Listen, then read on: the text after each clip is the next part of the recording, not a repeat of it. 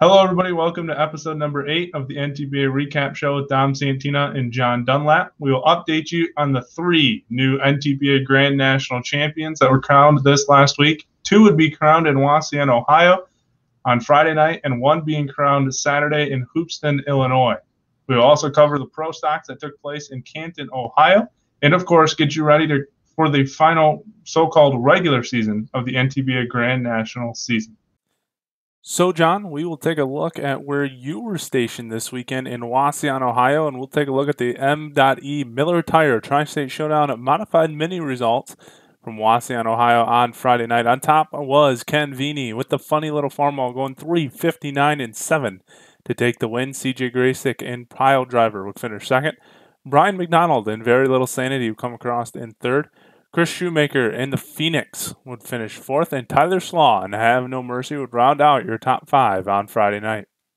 Our situation with the minis was originally that Chase Richardson entered with a 2-point lead on Ken Vini and a 6-point lead on Sam McCrary and his carbon copy. And both of those were contenders still to the championship. As things worked out, Brian McDonald laid down the first pass of the night that was kind of that wow pass that we've come to expect from Brian. And that meant that Chase had to top that to really stay far enough ahead to not worry about a points count. Well, he fell 10 feet behind Brian McDonald, and that left the door open for Ken to surpass them both, and he did exactly that. He put 10 feet on Brian McDonald, not an easy thing to do in this season, and that erased the 2-point margin and clinched the championship for Ken Vini, his second straight dating back to 2019, and his 4th Grand National title overall. He has also won championships in the modified and the unlimited divisions early on. Chase did wind up hanging on to second place at 5 back. Sam McCurry wound up in third place at 9 back with carbon copy. Bruce Slaw in 4th at 17 back will go to the Enderley, as will C.J. Graysick, Chase's teammate, with a pile driver. And you might note that among the names not present in that list of 5 we just mentioned were Kester and Bauer. And this will be the first time in many years that neither of the vehicles from neither of those teams will be at the Enderley. It'll be a different look to the pit area in Urbana. Yeah, you can almost say it was a come-from-behind win, but I mean, Ken Vini had led the points for most of the season, and then the last couple of weeks fell back he broke a couple belts, just had a couple bad hooks, but gets back that consistency that he had early on and through the middle part of the season to claim the championship there at the end. Yes, it was a rough Bowling Green for Ken. Not a bad Friday, but his Saturday session was substandard for his standards, and so that can drop you back when everybody shows up who has a Grand National license. It can knock you back in the points a little bit. It did knock him 2 points behind Chase, but you just kind of had that feel. Of course, Chase won at Wauseon. I believe we talked in last week's video. Chase had won previously at Wauseon the last time they were there, and so he had to feel pretty confident going in there. Partly, I'd say it was kind of a rough draw, but partly it was Ken on the very top of his game, because again, to put 10 feet on what has been a dominant tractor where has appeared Very Little Sanity of Brian McDonald was saying something. Ken had all 8 cylinders going, and both tires a turn in there that night, and he was just destined for a championship, and he won it. That's what champions do. Yeah, they bring their A game when it matters most. Yep. When looking at the results from the Wauseon poll for the 4-wheel drive class, once again in the M.E. Miller Tire Tri-State Showdown in Wauseon, Ohio on Friday night, it would be Carmen Foster and the Foster child taking the win with a pass of 332.4 feet. Mark Mangan and the Outlaw would finish in second at 329.7. And Tyler Cobb and the Bandit would round out the top podium with a 329.2 foot pass. Ben Ellis and Ben Jammin would finish in 4th, and Tyler Corsa and the Patriot would round out the top 5 to finish the regular season for the 4-wheel drive class. So on to 4-wheel drive, which was the other class decided on the same grandstand track right after the minis were done in Wauseon, Ohio, and kind of a similar situation for that class as we had the leader, Jake Zering, with also, thinking of another similarity, with 2 vehicles, admittedly one driven by Chase and one driven by CJ in the mini class, but Jake drives both of the Fatheads Eyewear and Rule Number 19 trucks. And so 2 opportunities to get on the track, and Fatheads Eyewear made the poorer of the 2, unfortunately, for Jake. At about midway through the class, he had a nasty chassis hop. I've not seen Fatheads do that all season long. He just found the roughest part of the track, and really a sad state of affairs there, which meant that all Carmen had to do about 4 hooks later was pass Jake by about 5 feet, because that would put a number of trucks in between. She did more than that and went out and won the class, and it was sweet revenge on the Wauseon track that had cost her 3 years before in similar circumstances when Ben Ellis laid down a winning run, and that toppled her from the top spot going in. So she overcomes Jake Zaring's 3-point lead to lead at the final margin by 6 over Fatheads Eyewear. Ted Skelton's The Rock, which was in the hunt for the championship all season long, finishes 10 back, as do also Ben Ellis with Benjamin 10 back, and Jake's other truck, rule number 19, 10 back. Missing from that list, the Holman brothers with foreplay, and it'll be the second time in 34 seasons that they will not be invited to the Enderley, finishing 6th at 14 out. Yeah, and we talked about it there at Canton afterwards. Kind of interesting there, whether it was celebratory or planned or whatever, but Carmen driving her dad Rob's truck afterwards too in that class. So maybe Rob didn't want to interfere in case of what happened to Carmen or what, but regardless, she ends up pulling both trucks here that night in Wauseon. Probably a little bit of gun shyness, but actually Carmen always wanted the opportunity to drive that truck. It is the first time I've seen her drive it in national competition, and I think the first time she has ever driven it. And so that was just kind of an exciting little bit of icing on the cake, and it didn't wind up mattering because as soon as she had even led the class, she had put enough points on Mr. Zaring to clinch the championship. So that was just a fun run there at the end, and just a joy to watch all night long. Very, very thrilled people there in the Foster camp. In fact, it reminded me somewhat of how Rob won his own championship back in 2010. 11 years ago, they clinched that year in Findlay, Ohio, and I believe he won that class in very similar fashion. Just passed the leader by and did what he had to do on the track. Didn't worry about counting points. Just take them all. Just win them. It's the best way to do it. Easiest way to do it. Yep. So those are the 2 classes I was able to see. How about you? You got to watch a really good Pro Stock class. Didn't end in a title, but it may have gotten pretty close to clinching one for Rob Russell by holding serve. Yeah, the Pro Stock still have 2 more hooks coming up this next week in Sandwich, but they were in Canton, Ohio, the only Pro Stock class going on. And on Friday, the Connies would continue to apply pressure to Rob Russell as Mike Connie would give it a good shot. He would take his Mac Nasty John Deere to 334 and 4 to take the win, while hometown puller Danny Smucker would take his John Deere Rampage to the 2nd place spot and please the Canton crowd, and Julia Ray would once again help put a 2nd County tractor on the podium in a clean sweep for Team Green and John Deere with a 3rd place finish with her Mac Daddy. On Saturday, after losing 3 points on Friday and seeing an all-green podium, that would motivate points leader Rob Russell to take his Case IH Workhorse Pro to the win with a distance of 316.9, while Mike Connie would try to stay in the championship hunt as he would take his Mac Nasty tractor to 2nd and sure up a solid weekend for him with a 1-2 finish. And then Julia Ray would make it again, 2 Connie tractors on the podium as she would take her Mac Daddy to the 3rd place finish on Saturday night as well. Well, you expect no less from a former Pro Stock champion in Mike Connie than to apply that kind of pressure to Rob Russell with a 1st and a 2nd in that order over the course of the weekend. But you would also expect no less from a former Super Stock champion, Rob Russell, than to hold on. And he wound up with, I believe, a 4th or 5th and a 1st, 27 and 30, 57 points, and so only wound up losing 2 points to Mike at a pull so close to home for Mike Connie, and again, a former champion in the class. Mike's throwing everything he has at it, but I don't know if Rob's going to crack. And with only 2 hooks left to go in a 20-point margin, Rob can really play it conservatively. He shouldn't play it too conservatively in Sandwich. You don't want to get out of your groove, but he basically just needs to save that tractor for the evening session and clinch it out on the track. Worth also noting, you mentioned Danny Schmucker, and he had a nice performance over the weekend with 56 points for himself, and that pretty much shored up an Enderley spot for him. He now sits 25 points ahead of 6th place Jason Swanevek and Bootlegger, and so that 5th Enderley transfer spot is likely to be between Jason, who is in 6th, and his son Spencer, who is in 5th with coal-fired at 54 back of the leader and 15 up on his dad.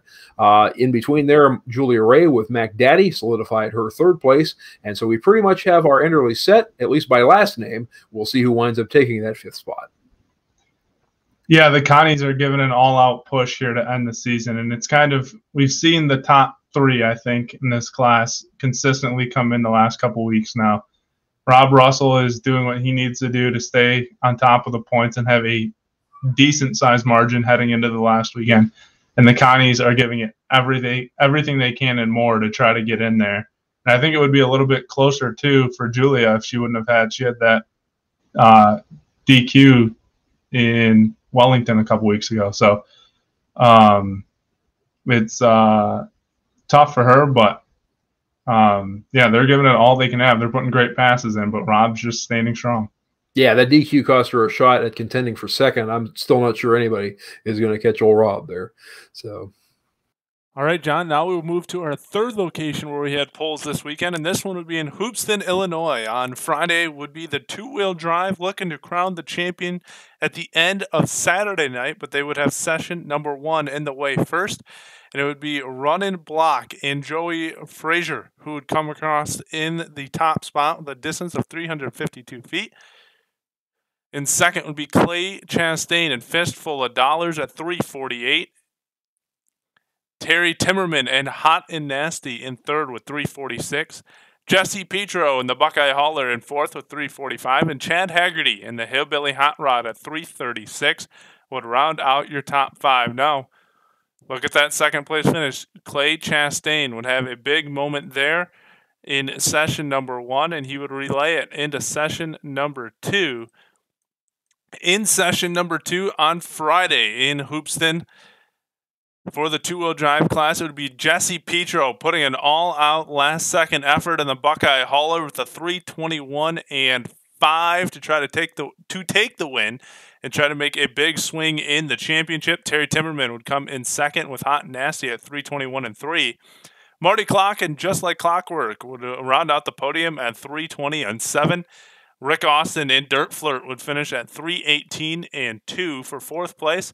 Joey Frazier and Running Block would round out the top 5, 2 top 5 finishes for Joey here with a 316 and 4 in the 5th spot. Now let's take a look at the championship points. John, what do you got?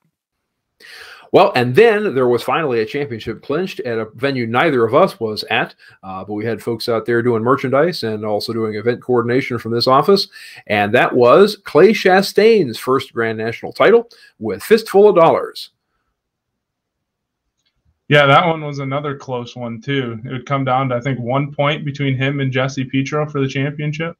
It did indeed. And how would you like to have Jesse breathing down your neck with not 1 but 2 trucks? Again, very similar to the other scenarios there with the minis and the four-wheel drives, and that you had team vehicles, in this case both driven by Jesse, that were within range of Jesse. Were within range of Clay. We should mention also that entering that weekend, Christy Seacrest actually had the lead going into Hoopeston. Had an unfortunate circumstance on Friday where I think the track was sort of changing on her, and the distances got better and better as the class wore on. Clay was the beneficiary of that and entered Saturday night with, let's see, it looks like about a 5-point margin I think he had. Buckeye Hauler made it close after Saturday night's off and on rain, various other issues surrounding the pole, but the two-wheel drive class was contested fairly, and we wound up with a 1-point margin there for Clay Chastain for his first title over Jesse Petro, the 7-time champion in Buckeye Hauler. Nothing easy about it. It winds up third, the Seacrest ride between Christy and Brent. Kathy's Complaint, Jesse's dad's truck, Randy, winds up 10 back, and also 10 back, Chad Haggerty, newcomer to the Grand National Circuit with Hillbilly Hot Rods. So there's your 5 that are going to the Enderley. Just missing out on the Enderley by 2 points, Marty Clock at 12 back, and also Rick Austin at 14 back, or 4 point of the Enderley cutoff, 4 points back of the cutoff. Rick Austin with Dirt Flirt. Yeah, another one to notice, Russ Nichols not making it to Enderley either. I think he finished 10th in the standings or something with On the Edge, right? Yeah, he fell off by scratching Saturday night, so he did not perform at all on Saturday, and that cost him a chance at that Enderley transfer spot.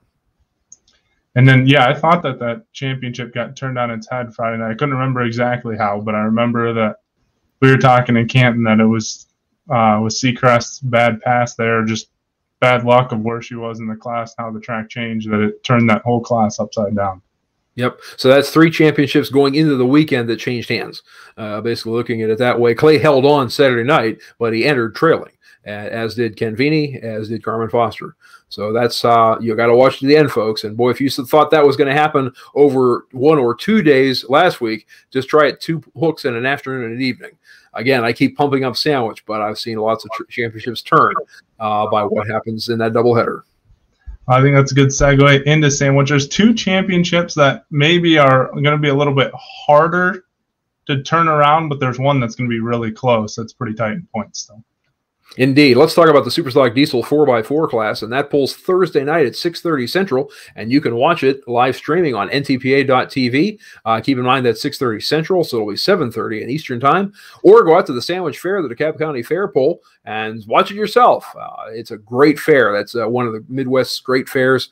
I've been there quite a number of times. Really enjoyable experience. Really nice grounds, well kept, and it is a great poll and a great venue to watch it. Currently leading in that is Cream of the Crop. Justin Gerhardt just kept chipping and chipping and chipping away, and he finally got ahead of the 2 Todd Dugan rides. Angry Shine sits in second at 2 back. Angry Farmer Penetrating Spray sits in third at 6 back. Still within striking distance of that championship, though. There should be enough trucks for at least Angry Shine to be able to catch Cream of the Crop if he's in the mood of doing that. But as we mentioned a few weeks back, I seem to remember Justin Gerhardt having a pretty good night at Sandwich a few years ago when he needed to win there to get an Enderley spot, and he did exactly that. So if he can kind of pull that same mojo out again on Thursday night, it'll be a tough ask for Todd Dugan to climb past him. Sitting 4th right now and pretty much locked into that spot is the Top Shelf of Nick Gillette. And Cummins Killer 3 of Craig Dickey sits 99 points back in 5th, and it's pretty well locked into that spot. So our Enderley 5 are set with Gerhardt, Dugan, Gillette, and Dickey, with Eric Stacy smoking a little bit too far back, but he may make it out to Sandwich anyway to compete at least for that night's crown. Yeah, so actually, I guess I forgot there was 4. So 2 classes are close, 2 classes a little bit separated, but this is one of them with these trucks, and it'll be interesting. We talked about how maybe last weekend the guys that had 2 tractors, either drive or trucks or tractors, depending on which class it was, didn't really work out in their advantage. We'll see if Todd Dugan can use it here and maybe use one of his trucks to help out the other, try to chase down this championship and chase down Justin Gerhardt. He just needs to win with one of them. That's going to be what he needs to do, because there will be some trucks there, hopefully enough even for that 6-point margin to be in play. But there aren't many. There isn't much room for error. If Todd doesn't win with Angry Shine, it's going to be hard to overcome a 2-point deficit, even because Justin Gerhardt's going to be on his game. Yep, and he's got the experience and confidence coming in from a couple of years ago. So yep. That, and he has had a strong start to the strong finish to the season, or near finish to the season. And Todd's Friday night in Bowling Green is definitely one to forget. He just had an awful time with it. But again, he still has the chance to recover. And then you'll see 4 championships decided in the Sandwich doubleheader. And let's start off with, say, Super Farm. All right, one looking at the results from Thunder in the Corn in the Super Farm class from Hoopeston, Illinois. It would be Greg Fries and Deer Tracks taking the win at 370.1 feet. Greg Ott and Dream On would finish in second with 362.5. Stan Warda in third with Hammer and Hank at 362.53. And John Silsby in fourth with Crop Doctor at 361.97. And Chris Weidinger and J.D. Hogg with 358 and 2 to round out the top 5. On Saturday in Hoopeston, it would be Ryan Anderson and Checking Out with 338 and 3 to take the win. Tony Seatsma and Wolverine Deer with 336 and 8.85 for second. John Silsby and Crop Doctor with 336.6 for third. and Brooke Ferris in Assorted Nuts with 335 and 0.85. So a foot between second and fourth. Then Brooke Ferris would again come back with Absolutely Nuts at 330.27 for fifth place. Okay, we're currently Ryan Anderson and Checking Out leads by 15 points over Rod Deck and Dream On.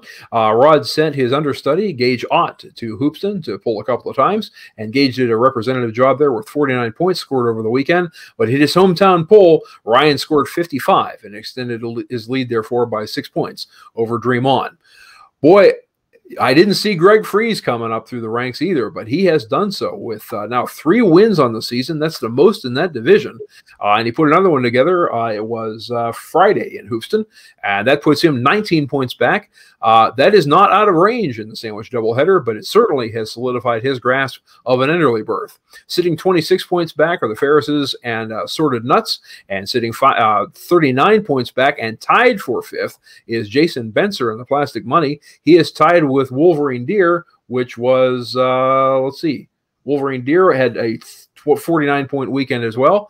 And did a pretty good representative job of getting close to an early berth. The only difference between those two, it tied at 39 back, is that Jason Benser has a win earlier this season. It was in Brandenburg, I believe. And with that, he would hold the tiebreaker advantage. But it's kind of a winner-take-all deal. Whoever scores more points in sandwich will claim that fifth spot and get invited to Urbana, Ohio. Yeah, Ryan Anderson has a pretty good grip on the championship. He doesn't have it clinched, but he has a pretty good grip heading into the final weekend. I think the battle that's going to be more interesting to watch is what you just mentioned, John.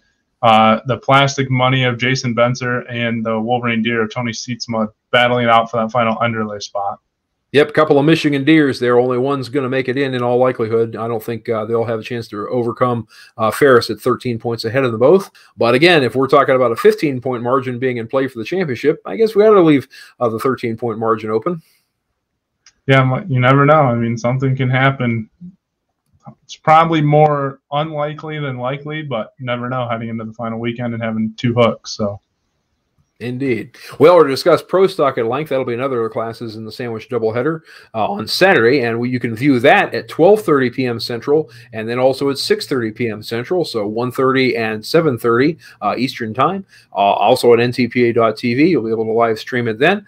Or again, come out to the Sandwich Fair and enjoy some time in between. With their classes running on 2 tracks, those are sessions that usually get over with in about 2 hours, and that gives a lot of afternoon time to walk through that beautiful fairgrounds and get some food, get back in relaxed before the evening session. So it's a really nice day in the Sandwich Fair. I've spent it there quite a number of times. So the other 2 classes that we have yet to talk about are Superstock Diesel and Modified. And in Superstock Diesel, also finishing out the weekend in Hoopeston in the Thunder and the Corn was the Superstock Diesel Tractor class. And on Friday it would be Kent Payne and the Super Rooster, winning with a distance of 331.5 feet. Travis Schlabaugh and the Bone Twister would finish in second with 330. Mike Back and High Tech Redneck would finish at 305 and 7 for third. Steve Burge and Lock and Load at 289 and 3 for fourth. And Tabitha Demers and Smokin' Hot Deer at 275.2 would round out the top 5. In session number 2 on Saturday, it would be Travis Schlabaugh jumping ahead of Kent Payne, who had took the win one night earlier. This time, it would be Schlabaugh with a 315.3 to take the win. Payne would bump down to second with 264 and 6 for second place. Mike Back would come back-to-back sessions for a third place finish with 245 and 3. Trevor Demers and Smokin' Mirrors would finish in fourth with 216, and Steve Burge would be a scratch with Lock and Load, but would pick up the 5th place finish. We have a 4-part margin between Bone Twister and Super Rooster, each of whom won in Hoopeston. Kent Payne won to tighten it up on Friday, and then Travis Schlabaugh loosened it up on Saturday, each with a win. So Bone Twister and Super Rooster, your top 2. High Tech Redneck still within range of the championship at 14 back. Mike Beck still hanging in there. He had a 56-point weekend there in Hoopeston. Pretty strong. Lock and Load with Steve Burge at 37 back. Probably not within range for him to get the title. Mathematically not eliminated, but awfully hard to overcome that deficit if all three of the top three show up. But he is sitting very pretty for an Enderley spot. In fact, he is 80 points ahead of Smokin' Hot Deer. Word was that Smokin' Hot Deer would have a hard time making it. They did some damage to that tractor in Hoopeston. We hope that they get it solved and put back on the track for Sandwich. But if they do not, then the next two in line are Esden Lane's two vehicles, Diggin' Fever and Red Line Fever, not in contention for a championship, but in contention for that Enderley spot if Smokin' Hot Deer cannot make it. Yeah, I think definitely, like we said, Mike Back's not technically out of it, but I think this is going to be a two-polar race to the championship here. And I don't know if there might be, but Travis Slaubaugh has just been so hot lately. That tractor has been hooked up. He's got it working right. 5 out of the last 6 hooks have either been a win or a second-place finish for him, with 4 wins coming out of those 5. So he's definitely got it going in the right direction right now. You know what I'm thrilled by is I'm looking at this point standings table, and I'm not seeing very many 15s. And that means that those guys, all 4 of those guys, are making it to every pole and making it down the track at every hook. And that has been a hard thing for that class to be able to accomplish over the last few years. They've been sort of off and on. And the only list of 15s I see are the rainouts. So that means that they've all been actually pulling, and that's been really good for the fans to see. They've been able to see. It's not a large class of diesels, but it's been a quality class of diesels. And let's hope that continues through Sandwich and that we crown a champion the right way, with everybody being able to participate on the track. It's been durability also that has kept Travis Schlabach in it with that 4-point margin earned basically by being able to make it to the track and make a representative pass every time. Yep, absolutely. And that's good for the fans, but it's also good for us here at the NTPA because we want to put on a good quality show. And so if we have tractors that are running strong and healthy, it's all season long, let alone just a couple weekends here and there. It's a good thing. It's a brutal stretch for the diesels. I mean, they have to be running just about every weekend, and these last few weeks it has been every weekend. And it's just exciting to see them go down the stretch with 4 really strong runners. And finally, we got modifieds.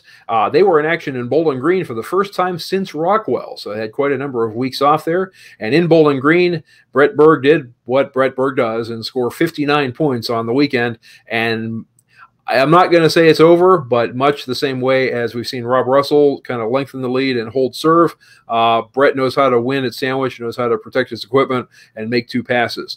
Tom Owens, though, with a win this season, still in contention, technically speaking, at 18 back. So if we have enough points tractors show up, that could still be close enough.